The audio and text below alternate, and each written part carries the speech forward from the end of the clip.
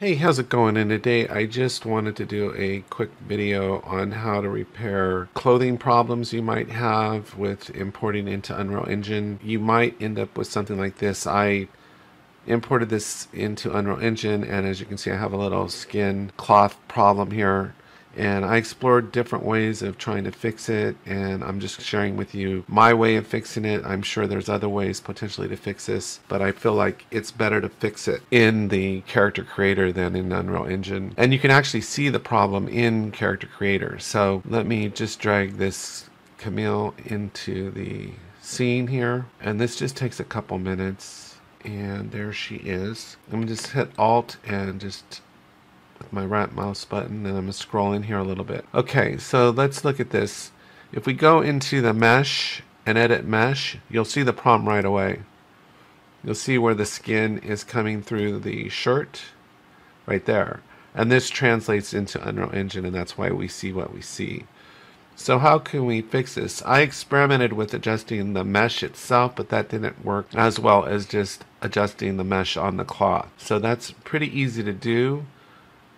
We're just going to click here to close the mesh editor, and then I'm just going to double click on her shirt to edit it. And then we simply come over here to edit mesh. We're on the modify tab right here, and we'll go edit mesh. And what we want to do is go to sculpt. And if you look closely at this mesh, you'll see that it's deformed right here on the, I guess it would be on her left side already. So it gets weird if you mirror this. So the problem is only on one side. So we're just going to try to do some very subtle adjustments, and rather than trying to be heavy-handed. So we're just going to try to do some subtle passes until the problem goes away. These settings are what I had. I had 25 for radius, mirror X is not on, intensity is about 50%, and fall off is 100%. And then we just want to make sure that we're on pull, because we're trying to just pull this mesh out a little bit. So right about where the problem area is, and if you forget kind of where we are, you can zoom in a little bit more here, and we can just go out of this just to double check where our problem area is. So we'll go back to the full body view here, zoom in a little bit more, and then we'll go edit mesh and see it's right in this area. So right in there. We'll close this now. I wish there was a way to see that grid, but it's right in this area. Okay, double click on her shirt, edit mesh, and we'll see how many passes we have to do. But I believe just doing this in a few subtle passes versus, so what you can see our radius here, and maybe I should expand that out just a hair. So maybe let's do 38. I think that's too much.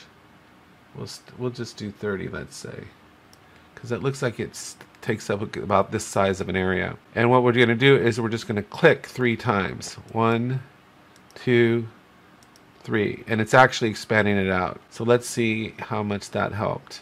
So we'll close the edit mesh editor there, select her head, come up to mesh, edit mesh, and see if it's any better. See how much it's been reduced, the problem?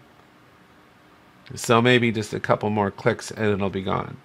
So let's go ahead and close the mesh editor, select her shirt again, double click, go into edit mesh, zoom in a little bit here, go back to sculpt, and we'll just click right about there, once, twice, and again I think it's easier just to go under rather than over.